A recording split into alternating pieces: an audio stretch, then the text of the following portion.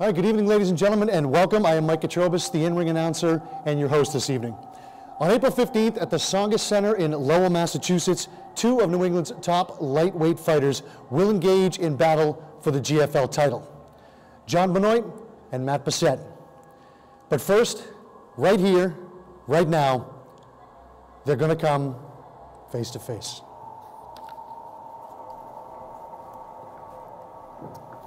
Good evening, gentlemen. Matt, let me ask you a simple question. What was it like to have GFL come down to Hartford and follow you around a little while to create the upcoming episode of The Life? It was great. The GFL guys were great. Scott's a really cool guy, easy to work with.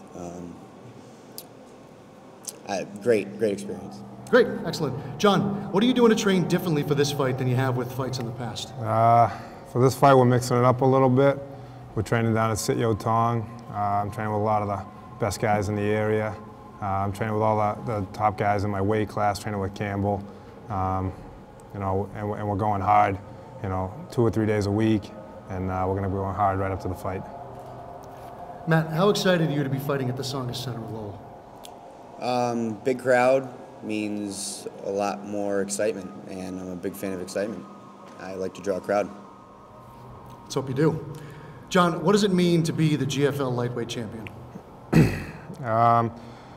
To be the GFL lightweight champion, I mean, it's awesome. It means that pretty much I'm the best there is, you know, and you have to go out there and prove yourself, and all the best fighters want to fight you. Sometimes you get guys coming in thinking they deserve a title shot. You know, you got to put them in their place and prove them wrong. On January 6th, Matt wrote on the New England MMA log, Northeast MMA log, "I wanted to fight Benoit for a while, but we all know that ended tragically. As of now, I have no one I'm calling out, although I think I can make an entertaining fight with anyone." Now, John, do you think Matt was sincere about that comment, or was he actually calling you out? He threw my name out there. I mean, no, I don't think he was sincere. I think he was calling me out. He put my name in there. Now, why'd you jump on the comment so fast?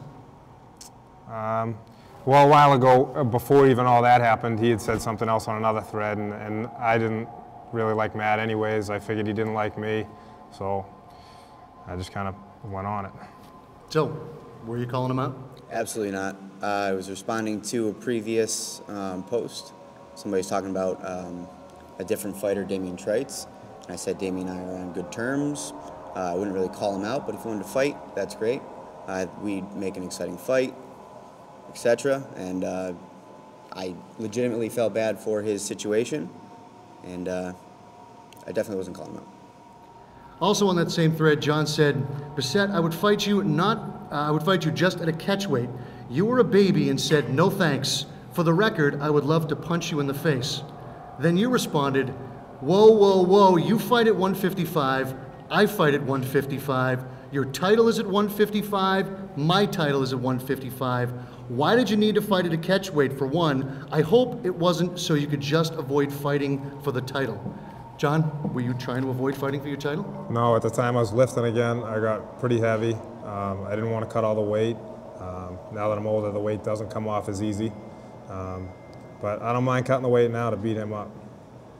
You believe that to be true? No, I'm 27, by the way. I'm 26, bro. Okay. 12 I cut months weight on me. for way more years than you, pal. That's fine. That's fine. Sick of cutting weight. Okay. You want to defend your belt? You want to be one of the best? You're going to have to prove it. Watch. Okay. That's Now, why I'm here. Now, with Prove this it. going on, now obviously the intensity, nobody's oblivious to the intensity between the two of you. Let me ask you a simple question. Why don't you like him? Is it simply because of the fight coming up, or is there something else that you don't like him for? I held no animosity towards him. I kind of thought he was a tool. But, you know, I didn't really know him. But he just looked like one of those guys who was kind of bully the other people around with his size and strength. And don't like bullies. John, at this point in your career, you've accomplished everything you could regionally. You claim to be retiring following this bout. I mean, is there anything else you would have liked to do before leaving the sport? I would have liked a shot in a big show like Strikeforce or UFC, but no, I think I've accomplished everything I wanted to accomplish. Now, how would you like the local scene to remember you for what you've contributed to the sport? You know, you like to be remembered in to a high standard. You know, I want people to think, you know, oh, he was a good fighter, he was a tough guy, you know, he was a dangerous kid, you know, he had some real talent.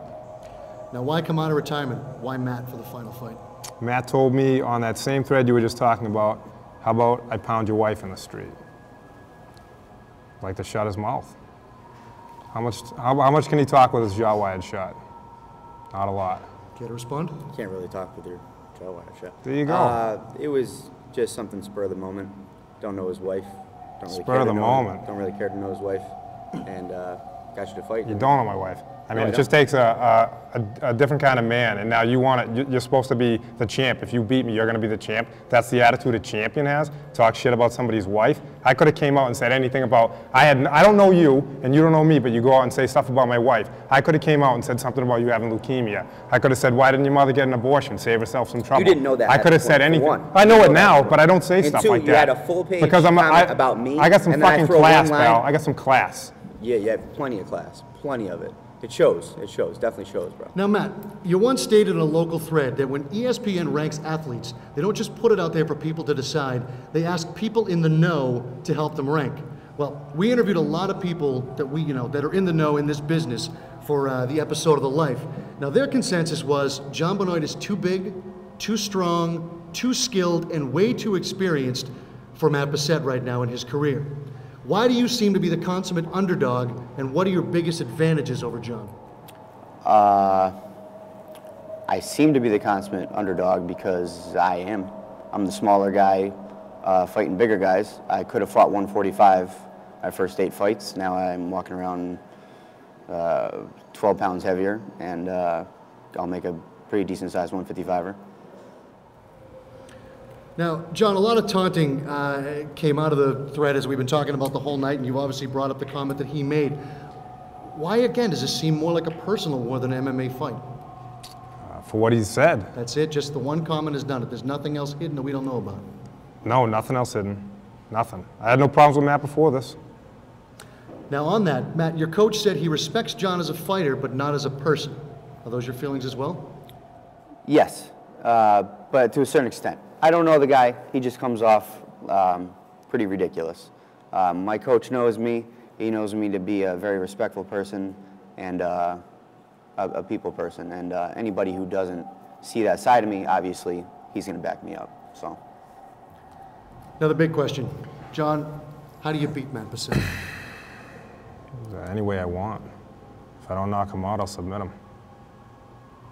Matt? How do you beat How John? does he beat me? How do you beat John? I feel like I'm better than him everywhere. Everywhere. I could do whatever I want to. He might be bigger, stronger, but he's going to feel my strength and he's going to go, oh, I wasn't ready for this.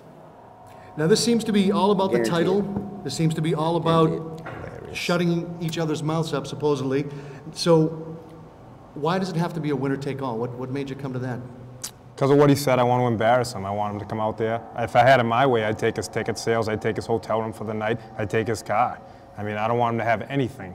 I want him to be broken, bloody, and just crawl out of the cage.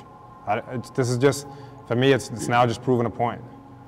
Now, you didn't bat an eyelash when he said that. You jumped right on it. You talked with your coach first, obviously, to make sure everything was cool, but you were ready to jump right on it. You still feel that confident about it?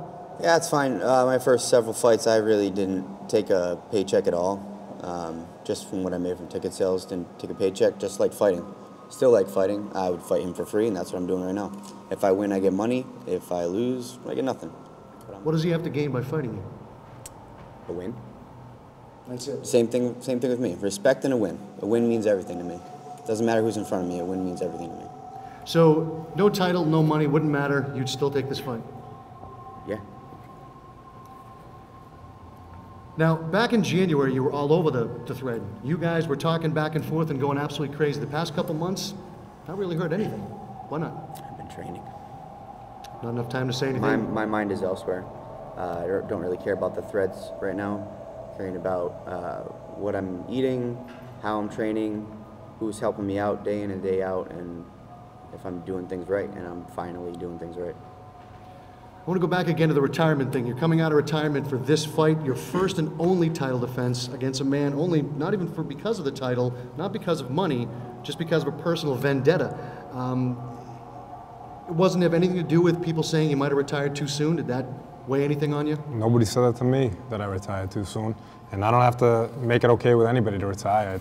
I'm the one in there fighting. I'm the one doing all the work. I can retire whenever I want. I do this for fun. I have a real job. I mean, I get paid. This is side money for me. I take this as plain money for me. I just like doing it. It's just fun for me. Matt, your prediction. When, how it's going to end? Choke. Second round. John? I think he barely gets out of the first. I'd like to keep him in there and torture him in the second. I thought it was going to be quick.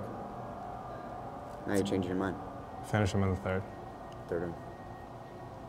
Matt, John compared himself to a large amusement park ride in the hype video.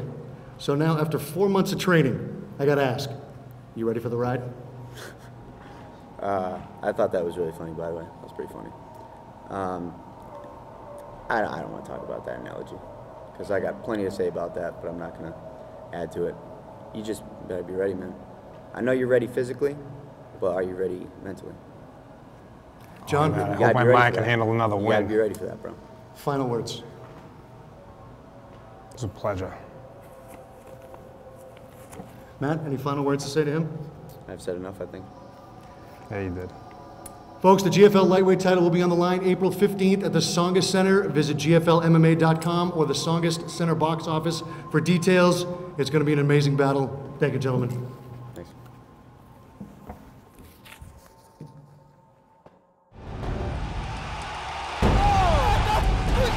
Big shots from the champ. Well, I guess the hype is real. That's it. It's all over. Big slam.